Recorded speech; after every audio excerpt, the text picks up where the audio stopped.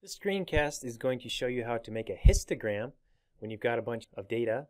So for example, here I've got a bunch of particles and there's been some machine that measures the diameter. We want to visualize the distribution. That's what histograms are useful for. You can also get some information related to estimating probabilities. So, what's the probability that a particle will be between 1 and 2 microns? That's something you could get with this type of information.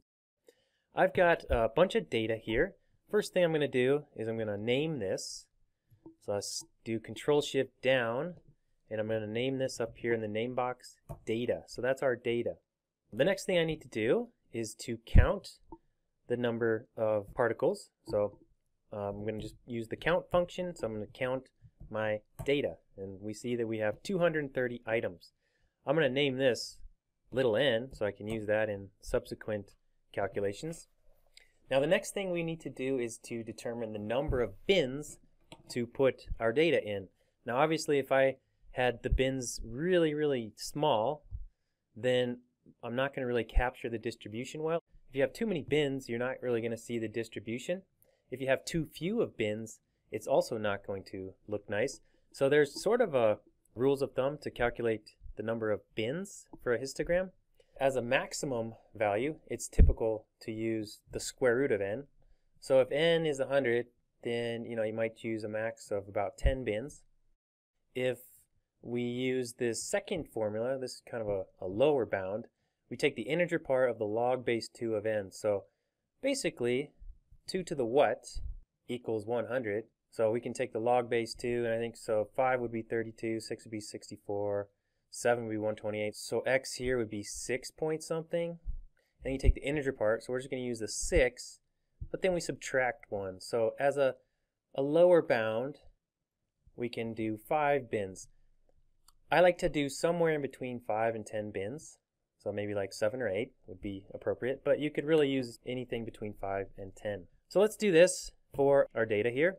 So I'm going to just kind of calculate the number of bins. I'll calculate the max here, which would be the integer part of the square root of n. So we're saying about 15. As a lower value of number of bins, a lower estimate, we would take the integer part of log base 2 of n and subtract 1. So that's equals the integer part of log of n base 2 and subtract 1. So we get 6. So somewhere between 15 and 6 would be a good number for bins, maybe a nice round number of 10. In order to calculate the actual bin boundaries, so the boundaries that define each bin of our histogram, we need to calculate the min, the max, and also the range. So I can use the min function in Excel. That's the min of our data, which is, so the smallest particle that we measured was 0.14. The maximum then is 8.2, and the range is simply the max minus the min.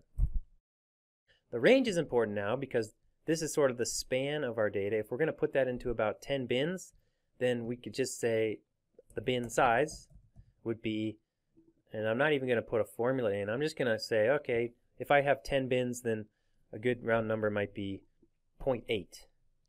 Now if you use 0.5, then that would result in about 16 bins, so that's a little too much. If you used something else, then that'll govern the number of bins. So I'm just choosing, kind of taking this divided by 10 because 10 is included, is sort of in the middle of my estimate for the number of bins. So that's going to be the bin size or the bin increment. Now what we're going to do here is bin boundaries. Now the minimum you see is 0.14. I wouldn't really want to use 0.14 because that's not a round number. So because 0.14 is almost 0, I'm just going to choose 0. And then what I'm going to do is I'm going to increment my bin boundaries by my bin size. So let's just put in 0.8. And now what I do is I'm just going to create a series here down to a number that exceeds our maximum. So if I go down to 8.8, then that exceeds my maximum of 8.2. All right, so these are the bin boundaries then. And I have 12 bin boundaries, but if you have 12 bin boundaries, that really means you have 11 bins. So we've got 11 bins here, which is right in the middle of our 6 to 15. It's a good value. Now that I've got the bin boundaries, I can use Excel's histogram tool. So you go to Data, Data Analysis on a PC, and we're going to click on Histogram, click OK. Now the input range is just our data. So I'm going to type in data because that corresponds to all of our particle sizes. The bin range then really corresponds to the bin boundaries. So we put in the bin boundaries, and I'm just going to leave this as a new worksheet. It's going to put the histogram data in a new worksheet. So I click OK. It creates the output. So let me just increase the size of this real quick. What we can see is that the tool counts the number of items in our data up to and including 0. So there's 0. And then it goes between 0 and 0.8. There are 9 items, 9 particles. Between 0.8 and 1.6, there's 37, and so on. And you see it does that. So between 8 and 8.8, there were 2. And then there weren't any that are greater than that. Now what I like to do, remember these are the bin boundaries.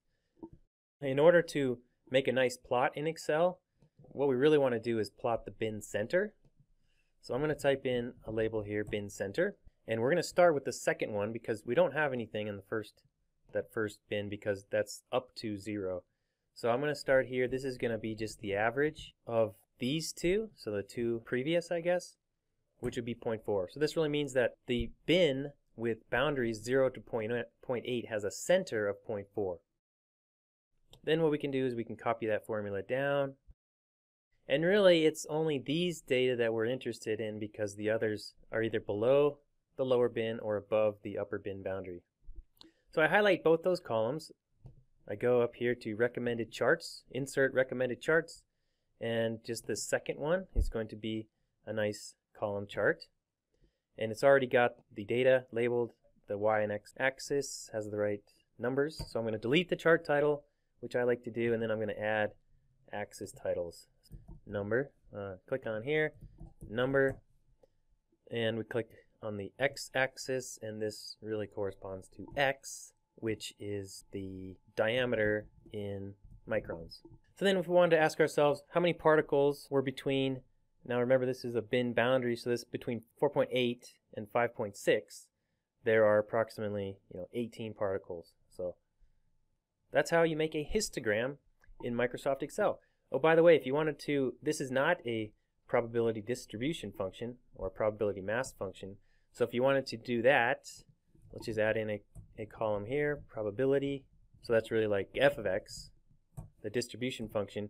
All you would do is take the frequency of occurrence and divide by the sum of all of these.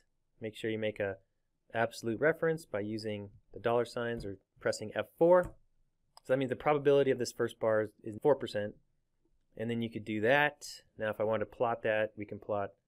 I can hold down the control key and select this, and I can go back here to insert, recommended chart, column chart. We can put this down here.